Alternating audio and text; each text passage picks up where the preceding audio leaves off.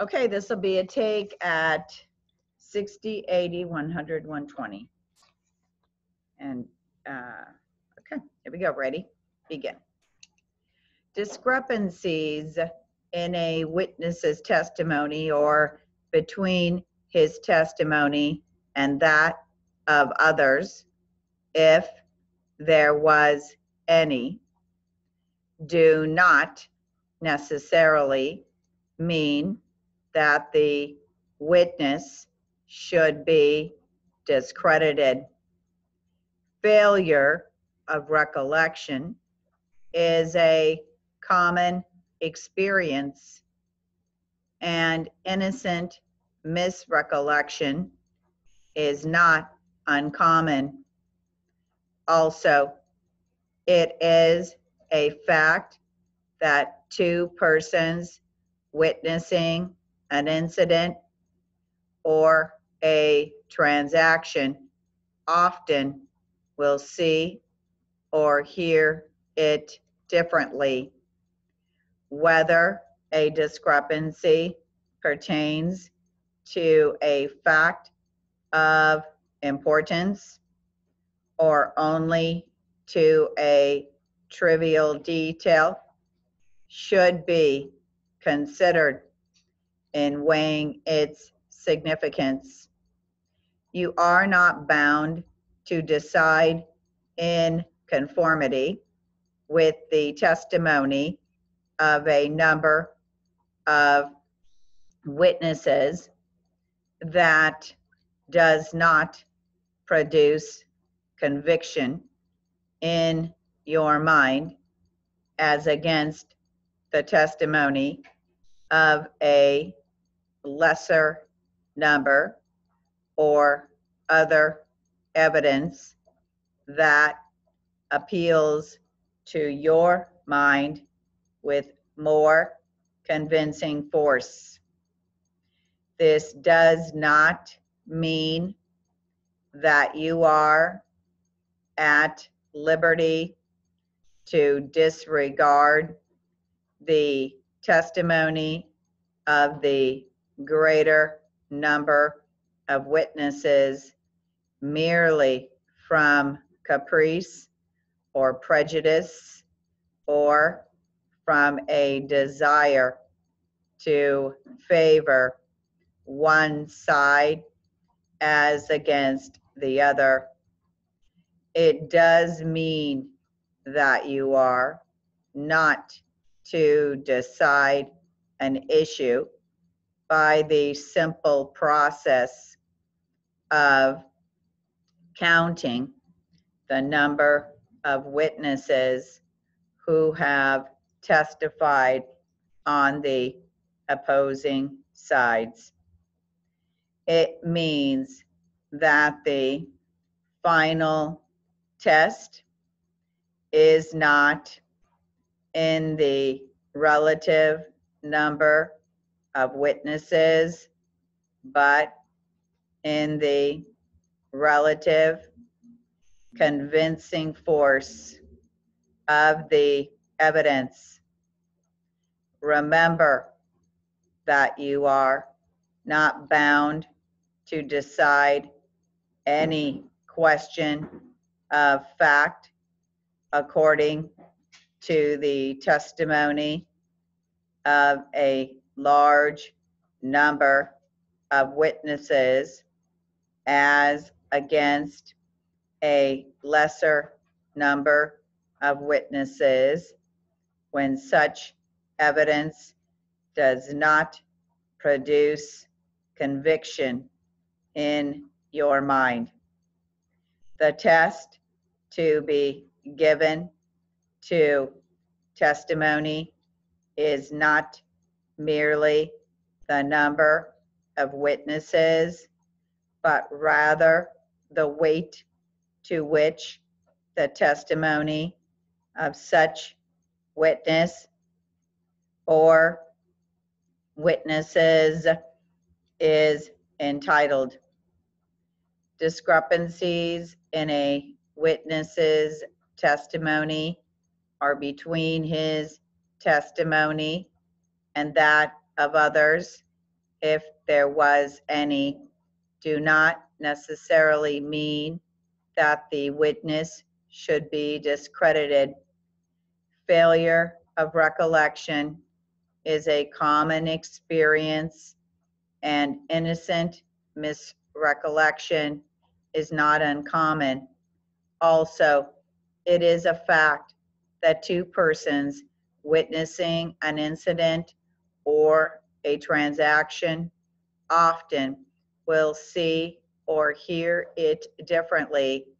Whether a discrepancy pertains to a fact of importance or only to a trivial detail should be considered in weighing its significance.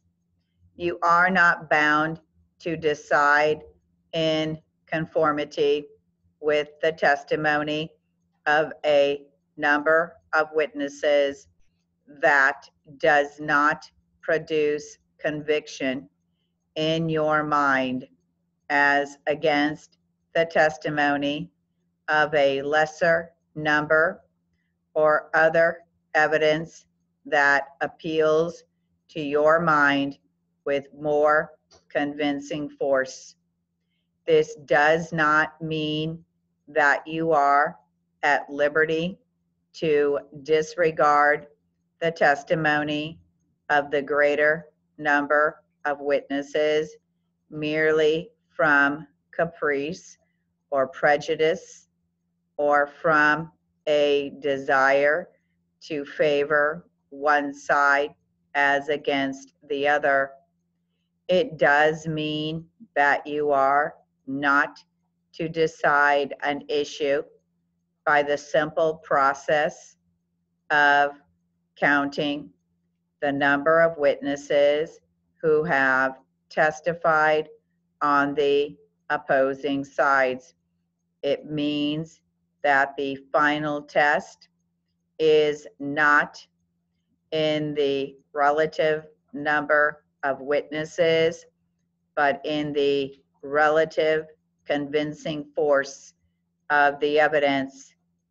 Remember that you are not bound to decide any question of fact according to the testimony of a large number of witnesses as against a lesser number of witnesses when such evidence does not produce conviction in your mind.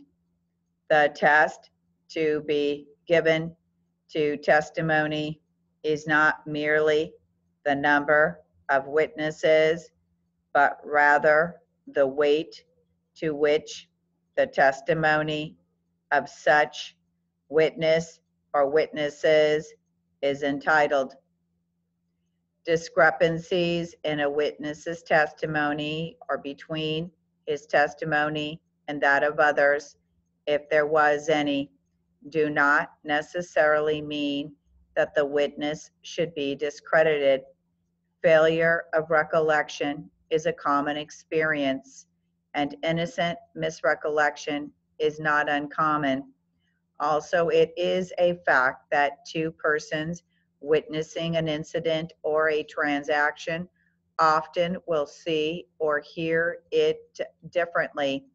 Whether a discrepancy pertains to a fact of importance or only to a trivial detail should be considered in weighing its significance. You are not bound to decide in conformity with the testimony of a number of witnesses that does not produce conviction in your mind as against the testimony of a lesser number or other evidence that appeals to your mind with more convincing force. This does not mean that you are at liberty to disregard the testimony of the greater number of witnesses merely from caprice or prejudice or from a desire to favor one side as against the other. It does mean that you are not to decide an issue by the simple process of counting the number of witnesses who have testified on the opposing sides.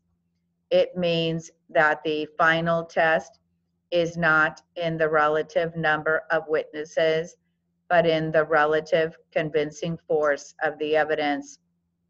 Remember that you are not bound to decide any question of fact according to the testimony of a larger number of witnesses as against a lesser number of witnesses when such evidence does not produce conviction in your mind.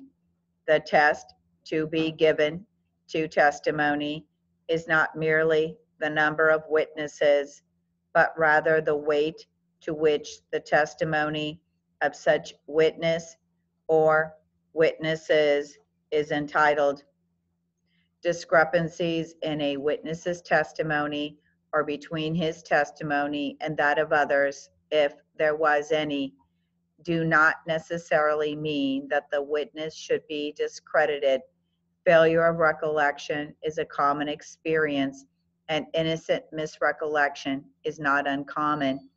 Also, it is a fact that two persons witnessing an incident or a transaction often will see or hear it differently.